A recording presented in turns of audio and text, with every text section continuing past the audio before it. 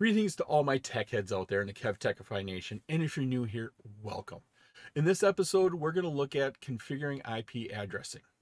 We'll be discussing manual IP address configuration for the devices, automatic IP address configuration for end devices, and finally, switch virtual interface configuration.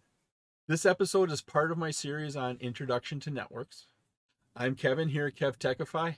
Let's get this adventure started.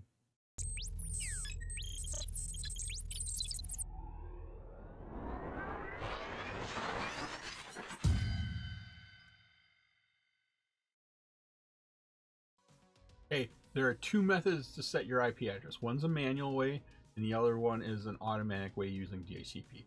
Manual way, you go into your device and you type in your address. Here's an example of the Windows way of setting it. You go in here, you make sure you check this box, the box over here that says use the following IP address, and then you go and you manually type this in. So you put your cursor here, you go to your keyboard, you type those numbers in.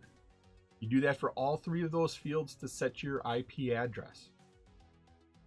Now, to do it automatically, what we do is instead of checking that use the following IP address, we go and we select this one, obtain an IP address automatically. What this is going to do is go out on your network, look for a DHCP server, a server that hands out IP addresses and configuration information, and obtain that address that way. So our two methods here for setting an IP address in Windows is manually and automatically. Well, in the Cisco operating system, the two methods do exist. Primarily, we're always setting our IP address manually. You can do it automatically and get your address from an IP server out there, a DHCP server, but that's only in a very, very rare situation that you're going to do that, because your networking devices, they're setting up the network. They're establishing that. So you want them to have a manual, you want them to have a static IP address.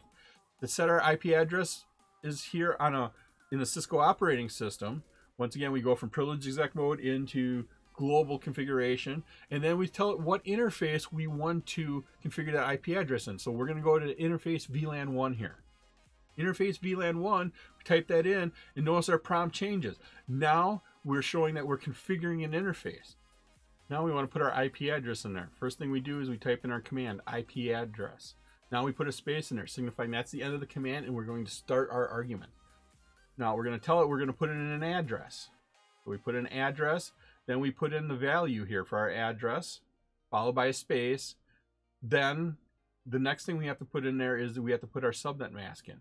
Once again, this is what we're setting up, or we're doing this manually on our Cisco devices. You'll need to go into every interface that needs an IP address, set it up this way, but this is how we manually set up our IP addresses on a Cisco device. It was my pleasure to provide you with this wonderful episode on configuring IP addressing. If you like this episode and you got value out of it, and depending upon the platform you're using, please click that like button, give a 5-star rating, leave a comment. This all helps me bring you more great content. Please take a minute to subscribe to my channel.